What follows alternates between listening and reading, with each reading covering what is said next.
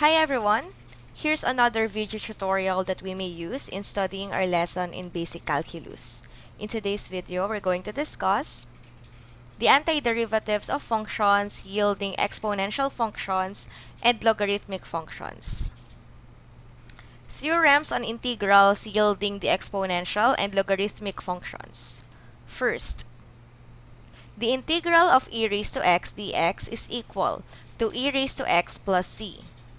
Next, the integral of a raised to x dx is equal to a raised to x over the natural logarithm of a plus c. Here, a is greater than 0 with a not equal to 1. And then third, the integral of x raised to negative 1 dx is equal to the integral of 1 over x dx, which is also equal to the natural logarithm of the absolute value of x plus c. So, ito yung mga gagamitin natin mamaya sa pagsagot ng mga halimbawa natin. So, let's now proceed to the examples. So, find the integrals of the following functions. So, class, nilagay lang natin dito yung theorems na pwede nating magamit sa pagsasagot ng mga example natin.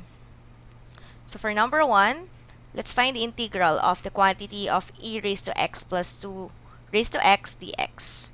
So, kagaya nung na-discuss natin na theorems dun sa una nating video tutorial, pwede nating paghiwalayin itong dalawa. So, we can express this as the integral of e raised to x dx plus the integral of 2 raised to x dx. So, isa-isahin natin to.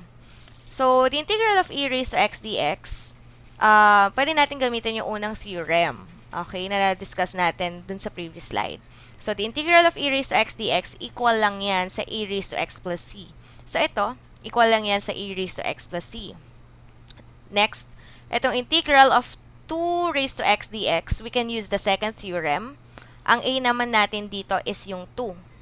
Okay? So, take note, ang a natin should be greater than 0 and it should not be equal to 1. So, ayan. So, ang a natin dito is 2. So, integral of a raised to x dx is equal to a raised to x over the natural logarithm of a plus c. So, in this case, ito, integral of 2 raised to x dx, equal lang yan sa 2 raised to x over the natural logarithm of 2 plus c. Okay? So, equal lang ito sa e raised to x plus 2 raised to x over the natural logarithm of 2 plus c. So, nasa dulo na yung ating arbitrary constant. So, ito na yung ating answer. Okay? So, pag kinuha natin yung derivative na to, kailangan ito yung makuha natin. Okay? Kaya nga, antiderivative.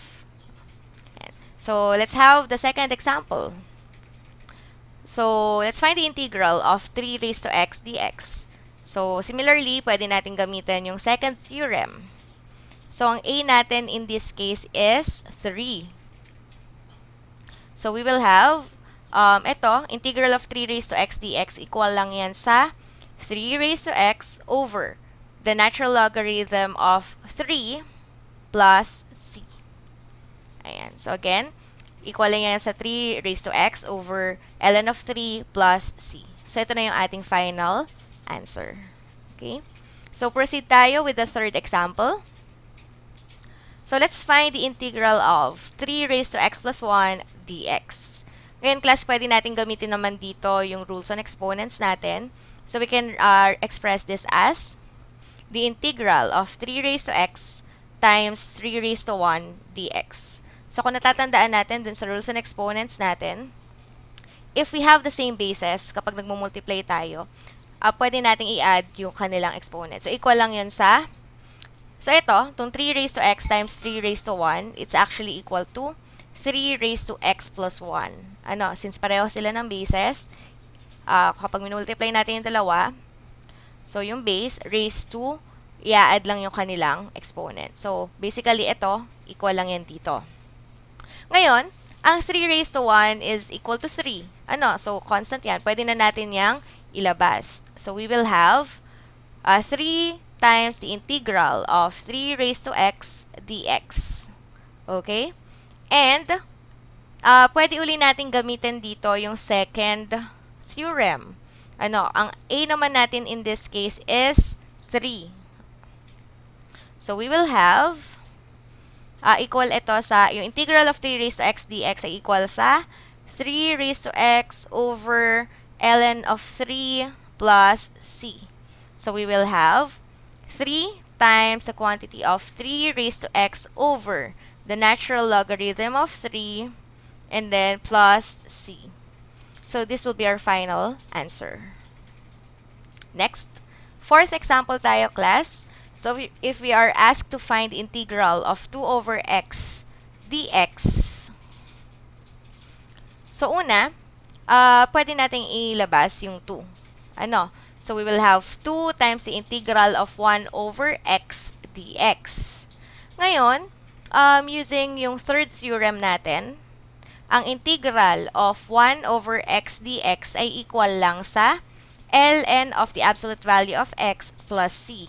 So, ibig sabihin ito, equal lang yan sa ln of the absolute value of x plus c. So, we will have 2 times the natural logarithm of the absolute value of x plus c. So, this will be the final answer. Let's now continue our discussion. So, let's proceed with the antiderivatives of trigonometric functions.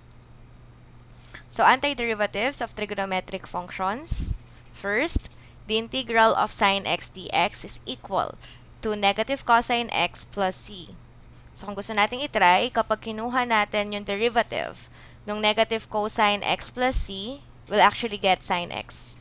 Ano? So, example, ang derivative ng cosine x is negative sine x. So, negative of negative sine x, we have positive sine x. And ang derivative ng constant is of course 0. So, sine x. So, equal yun dito. Yung derivative na to ay equal sa sine x. Okay, so again, the integral of sine x dx is equal to negative cosine x plus c. Second, the integral of cosine x dx is equal to sine x plus c. Third, the integral of secant squared x dx is equal to tangent x plus c. Fourth, the integral of cosecant squared x dx is equal to negative cotangent x plus c. Fifth, the integral of secant x times tangent x dx is equal to secant x plus c. And the integral of cosecant x times cotangent x dx is equal to negative cosecant x plus c. So, tingnan natin yung mga example natin. So, determine the antiderivatives of the following. So, again, nilagay ko dito, class, yung ating na-discuss kanina as our guide sa pagsasagot nung ating examples.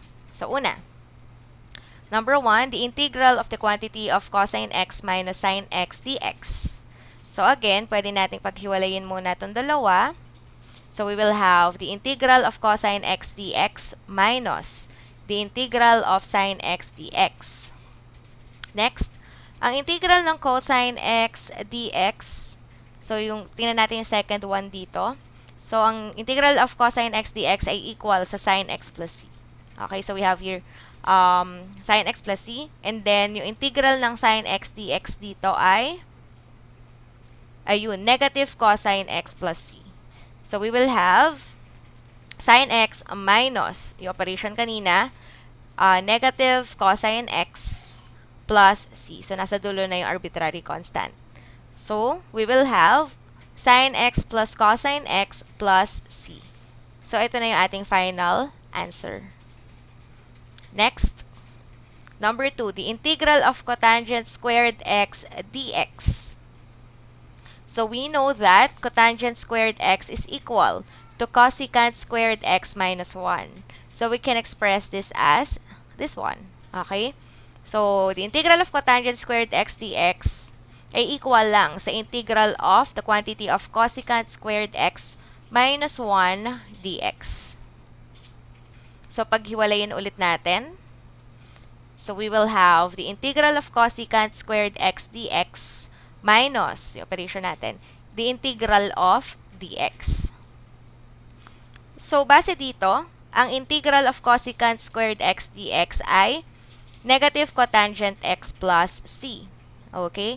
And again, ang integral of dx ay x, diba? As discussed dun sa nauna nating video tutorial. So, we will have negative cotangent x minus x, kasi nga yung operation natin ay subtraction, plus yung ating arbitrary constant na c. So, ito na yung ating final answer. So, proceed tayo with the third example, class. Number 3. So, the integral of tangent squared v dv. So, again, we know that tangent squared v is equal to secant squared v minus 1. So, we can express this as the integral of the quantity of secant squared v minus 1 dv. So, just like what we did earlier, paghiwalayan natin. So, we will have the integral of secant squared v dv minus the integral of dv. Ngayon, ang integral ng secant squared v dv, so, gamitin natin yung pangatlo, equal lang yan sa tangent v plus c. Okay? Minus, again, ang integral ng dv is, of course, v. So, we will have tangent v minus v plus c. Okay, nilagay na natin sa dulo yung arbitrary constant. So, ito na yung ating final answer. So, the integral of tangent squared v dv is equal to tangent v minus v plus c. Next, number 4. So, let's have the fourth example. Ayan, the integral of sine x over cosine squared x dx. Ngayon, class, pwede natin itong express as the integral of sine x over cosine x times 1 over cosine x dx. So, mapapansin natin, ito naman ay equal lang din dito. Ano? Kasi diba, sin x times 1, sin x pa rin. Cosine x times cosine x, we have cosine squared x. Okay? Ngayon, base din sa mga nauna nating discussion, actually sa pre-cal na discuss din before, sin x over cosine x equal lang yan sa tangent x. Okay? So, we will have the integral of tangent x and 1 over cosine x is actually equal to secant x. Okay? So, again, the integral of sin x over cosine x times 1 over cosine x dx is just equal to the integral of tangent x times secant x dx. Okay? Ngayon, the integral of secant x times tangent x dx. So, tingnan natin yung ikalima. Okay, yung letter E dito. So, the integral of secant x times tangent x dx is equal to secant x plus c. So, ibig sabihin, equal lang ito sa secant x plus c. So, ito na yung ating final answer. So, with that, ito yung reference na ginamit natin in creating this presentation. So, sana ay meron tayong natutuhan sa ating video tutorial. So, it's the end of the video and thank you all for watching. Bye, students!